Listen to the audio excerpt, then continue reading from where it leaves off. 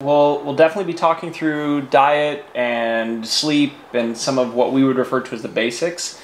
But the cool thing about this, as opposed to an in-home session, is that you get the one-on-one, but then you get to watch through everybody else's mistakes too.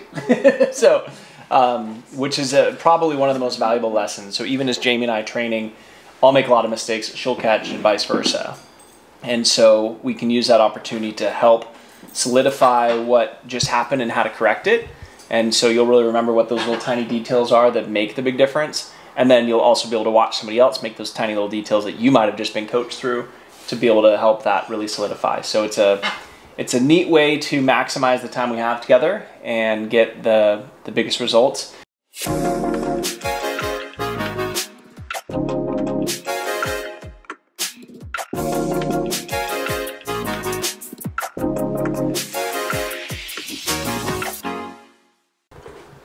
So let's start with Kinder. What's Kinder's current diet? He's primarily pellets.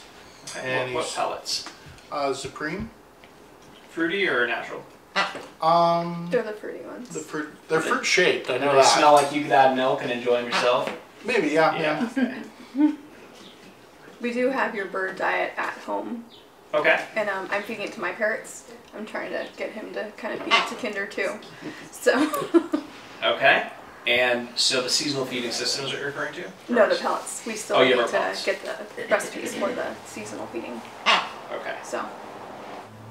Is there a reason you haven't done the pellets? Our pellets? He just really likes his current food. I haven't, when we first got him, he was like on a seed diet from the thing, and so we moved him over to pellets, and he just really loves them, like the little banana shakes and stuff.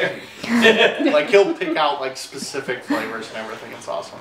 Okay. So. I think I know who might do it more.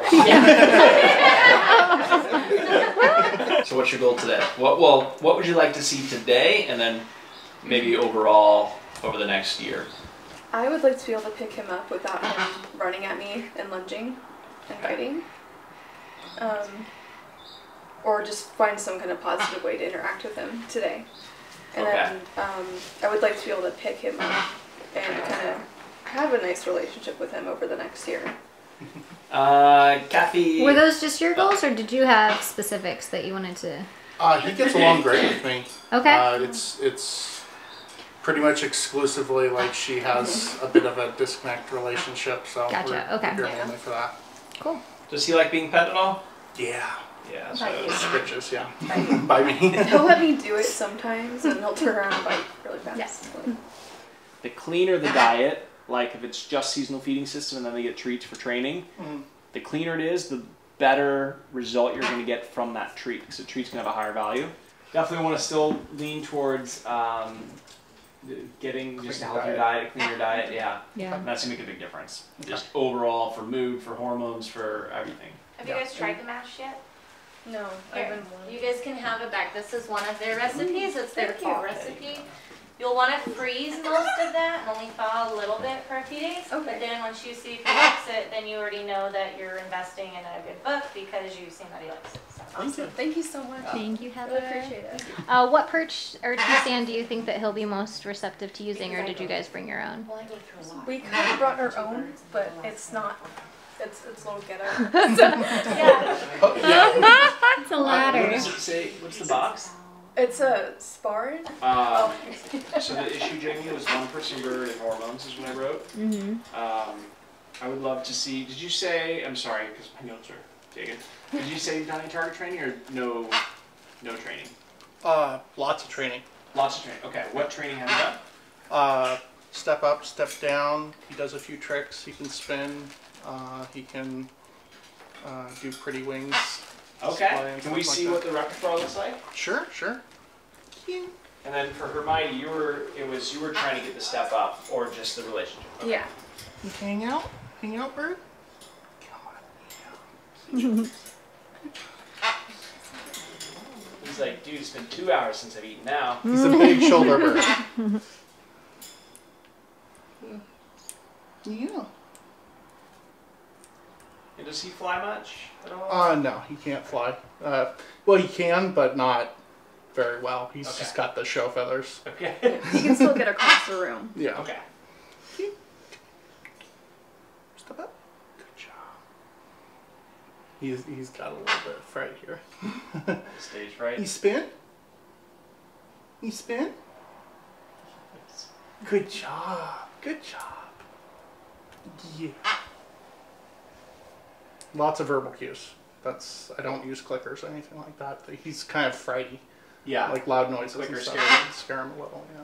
The macaw scared me. What about a macaw flying right over his cage? Who knows? Seems to have settled down since then. Yeah. Pretty bird. So I want to pause it right there. Did you notice the heightened, when we all laughed, the energy of the bird got heightened?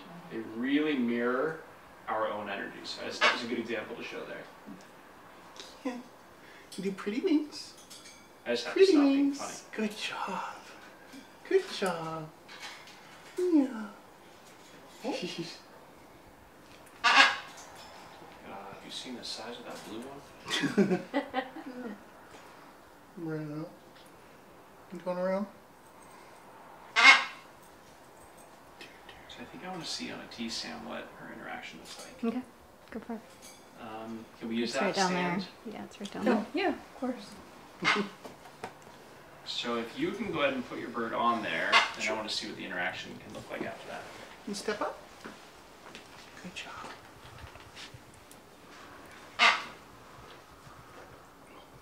Hi, Kinder. Step up. No, he doesn't bite me, of course. Treat, treat. I was too slow that time. He's gonna be your best friend now. Should I still treat him, or is it too late? Still treat him. Okay. Oh. Yeah, treat But him now while we're he's in mad a there. bad spot. Dang. Alright. So you can see training super dynamic. So in the moment, I love that. you miss the moment to reinforce the really perfect chance, right? Yeah.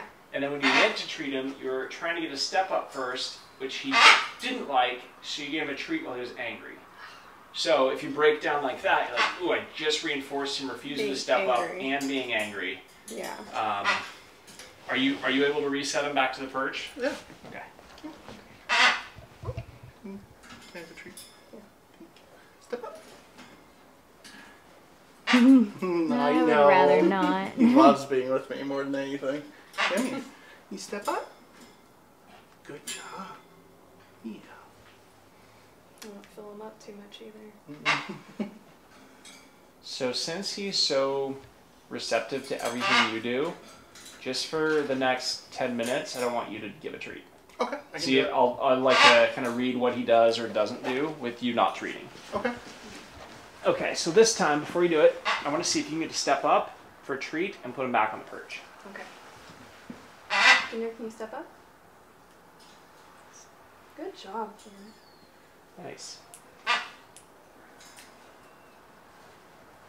So, by rewarding him the treat on the perch, you're helping avoid the shoulder rushing issue.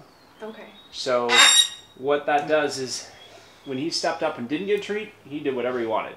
But if you condition him that you pick him up and immediately put him back down and give him a treat, he will pretty quickly, once you pick him up, he'll be looking at the perch because he knows that's where his treat's coming from. Okay. And it'll redirect his mind towards go back here to get the treat versus tear into you or run to your shoulder or do any unwanted behavior. You're directing him into a way that you can get the behavior you want more of. Okay. Which even though right now it's just a little brief step up, but it's a step up without being torn into. Exactly. So. And then it's his reward is not only leaving you, but also getting a treat on the perch. Okay. Should I try it again? I think so. Do you see any indicator that would say otherwise? No. Okay. He seems pretty calm and good right now. Step up. Good job. All right. Step off. Nice job, Kinder. Nice.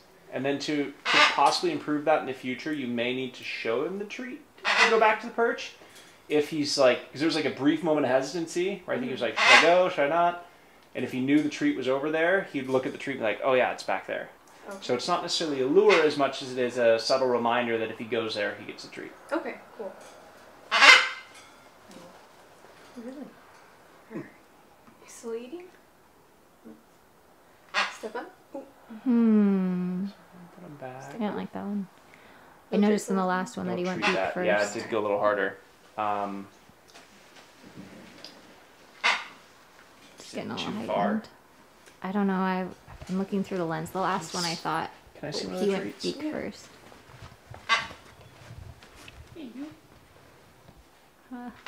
Might flee. You want to step up?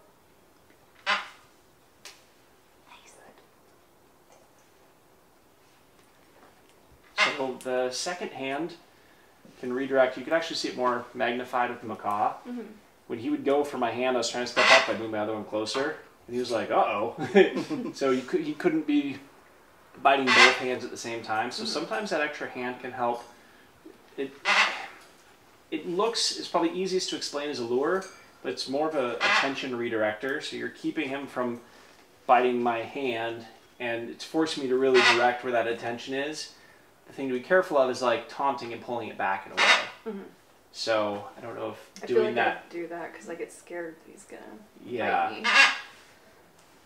So. That might be the spot to pause that. I don't know. What do you think? If you're thinking that, then yeah. It's hard when looking through the camera. He seemed like he escalated really quickly. Yeah. Is that consistent? Like he's good, then he's bad, then he's horrible? For her? With her, yeah. Yeah, I would say that, I mean, usually it's very initial. Like, I was surprised that she got that first step up as easy as he gave it. And that's what I mean here, like changing food, water, shelter.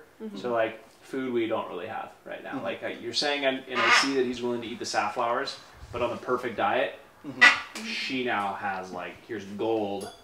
If he's that willing to do it full with a sugary diet, then he's going to be super stoked to earn it when he's on a really clean diet. So I think that'll really help.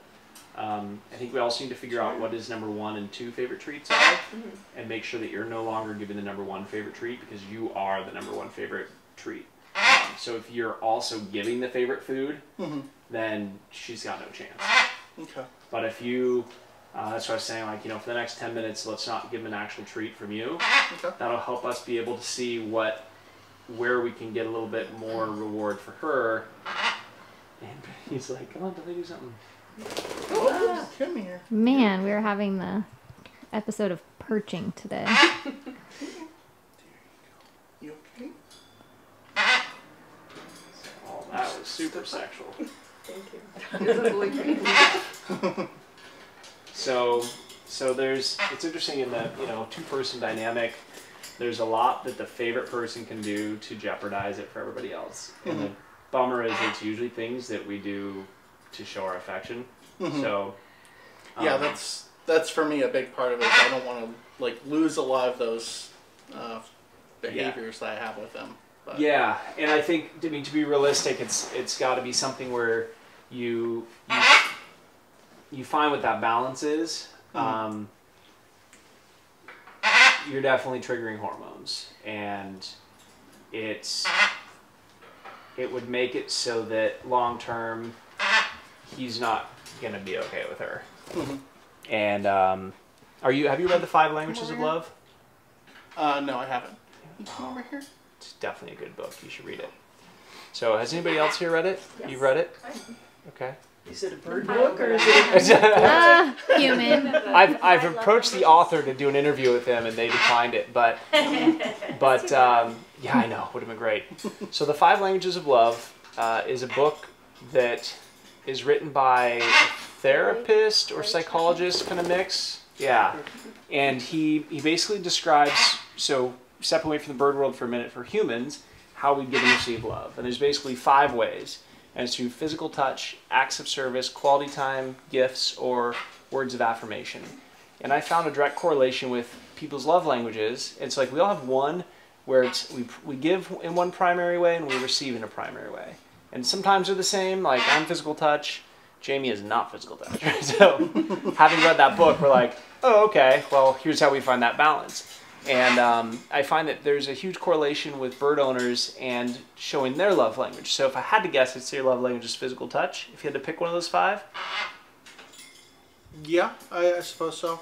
So what that does is it makes it so that you're wanting to show your affection to this bird through physical touch. And the problem is that to make you feel fulfilled, is actually triggering hormones in the bird. And so we hear it a lot with it's usually elderly women buy the birds lots of toys to show that they love it. And it's like buying the affection through gifts, and they want the bird to love them. It's like, well, why doesn't he love me? I bought him all the toys. Or it's like, I don't know why he won't let me pet him. It's like they have a different love language than we do. Yeah, there's also the acts of service one where people really feel like they're the provider, they're the caretaker, but their significant other is barely home, and they're the ones doing everything, and they're just like, I don't get why the bird doesn't like me. Like, I do everything for that bird. That's acts of service. Yeah. So they're showing an acts of service and wanting to feel loved back for it, but the bird doesn't like them. Doesn't get it. The bird's love language is to gain pleasure or avoid pain.